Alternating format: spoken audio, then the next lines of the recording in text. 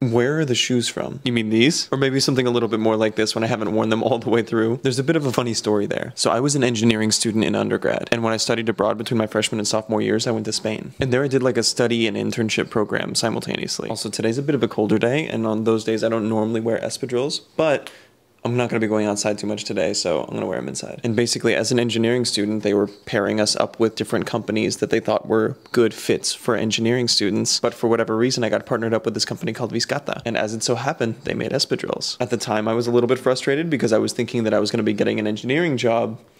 But in retrospect, it's definitely for the better that I ended up being partnered with a fashion company, seeing as how I'm a content creator now. But I got to work with the team. They were super small. Everyone was super kind. There were like 3 of them there. And at the end of the internship, they just gave us a couple pairs of espadrilles. And I've been wearing them ever since. So these get a lot of wear and tear. I've basically sweated through the dye on both of these, and my toes on both sides have worn holes through the top, but I still wear them. I still love them.